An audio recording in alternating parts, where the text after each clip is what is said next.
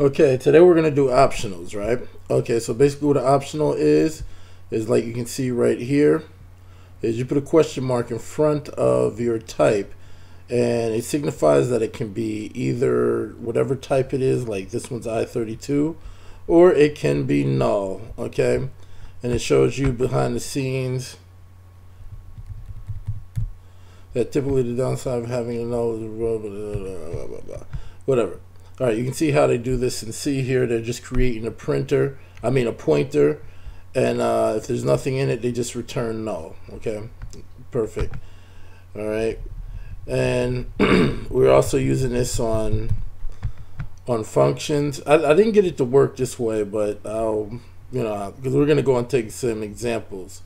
But basically, what you need to understand about optionals is it can be whatever type. Okay, whatever type it is, such as I32 or null. Okay, and we'll check for that right there, right? And this led me to this tweet right here, right? This is on August 28th, 2021, this year, right? Just deleted 4 keywords from Zig down to 48. And we're seeing here that it's true, false, undefined, and null. So how's this gonna work in the future? Okay, when all these changes roll out, I'm not gonna delete this video, but I'll make like an amendment video, where it'll be like a part 2, so you can kind of see the progression. And if more changes, I'll just keep adding videos with like the same name with like part 3 or whatever. But all right, well, let's get into some code, right? Okay. So let's do it like we're used to it, and we're gonna put the std up there, standard library, at import, all the boilerplate, import, okay, std, okay, terminate it, and we're gonna do a public function main. All right, and we'll put the void on the end. Didn't forget this time, okay. So we'll put a const, and we'll call this, let's just use one letter, N, and we'll declare this as an, let's just do it like in the example, right? And we'll do I32, right? We'll make this null, right? Okay, so if N is equal to null, it seems like this is the way we're gonna have to do it. I couldn't get it to work with the anonymous function way, so we'll do it this way here, right? So then we'll do std debug print, okay. We'll put n is blank right there, right? Then dot, and then we'll put that n in there, right? Okay, and then if it is null, then we'll just return from here. Okay, and in the event that it is not null, we'll do std dot debug dot print line print, and we'll put another one in here.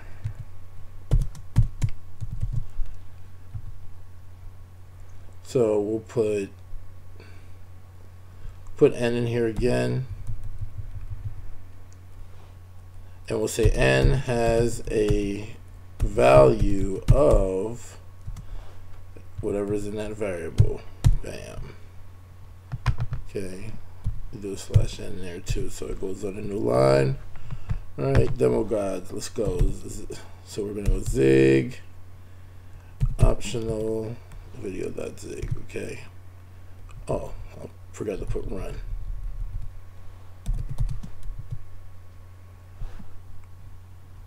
And token on 12. Okay, then let it terminate this one. Okay, so n is null because n is null. Okay, and so if we want to give it a value, let's say 32. Oh, we'll put 45. Okay.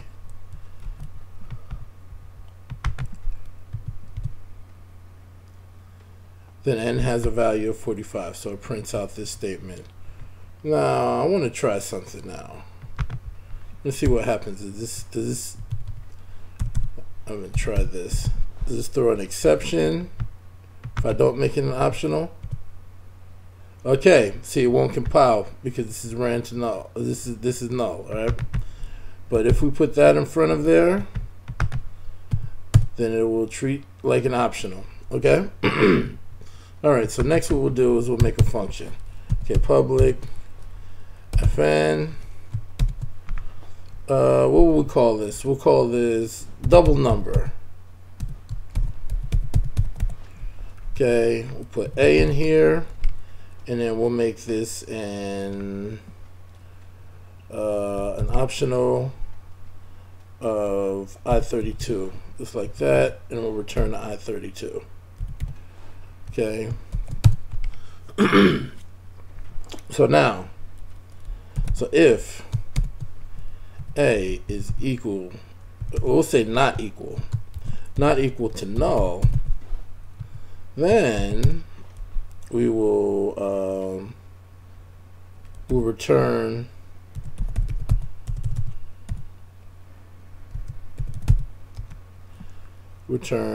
a times 2, so we'll double this number, okay, and else we'll return null. I think I got to make this an optional too, but we'll do that later, okay? So we'll put const, we'll make this a, and it'll be equal to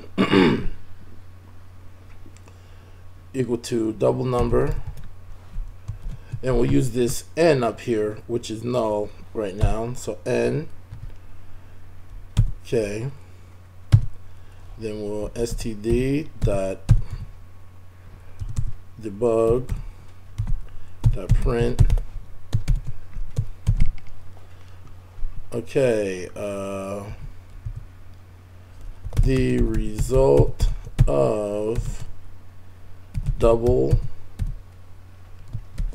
number is, then we'll put that there,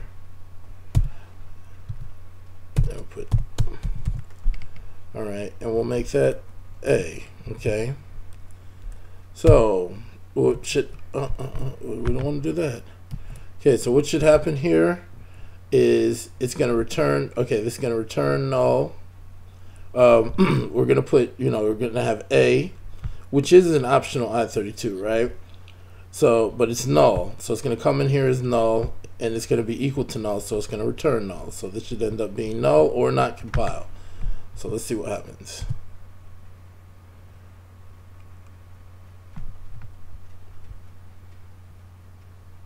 Did I save it? It should print out something. Oh, it's because this returned. Okay, it's returned the function.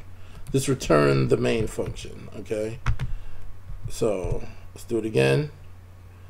All right, and it's saying invalid operands to binary expression. Right.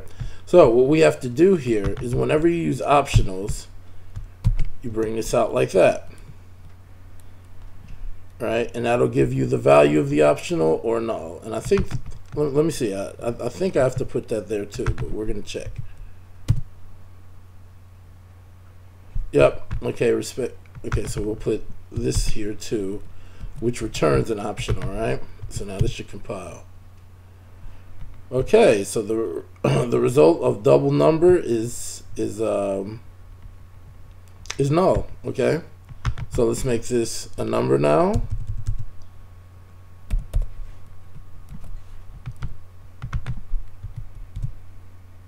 Okay, and it's 90, okay? So that's a way of, avoiding your program from blowing up. So just remember, whenever you want to return a value that's an optional, the syntax is this dot question mark here, okay? So thank you for your time and attention.